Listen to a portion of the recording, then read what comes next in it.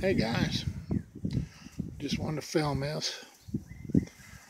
I found a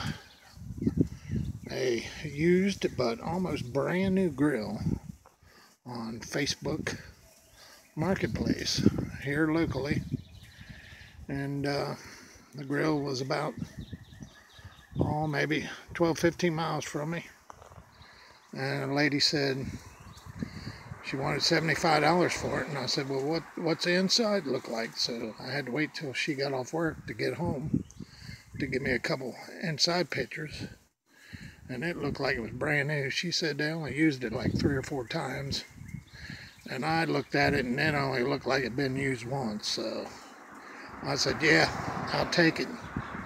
So it's got a side burner and everything with it. The igniter works, and as you can see, well, there's smoke coming out of it because I got something on it. Something good. Got a couple pork chops and a couple red smokies that we're going to have for supper tonight. So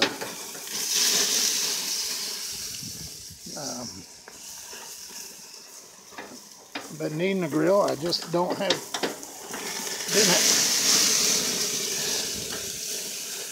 $300 to buy one. You know, they ain't nothing cheap anymore. So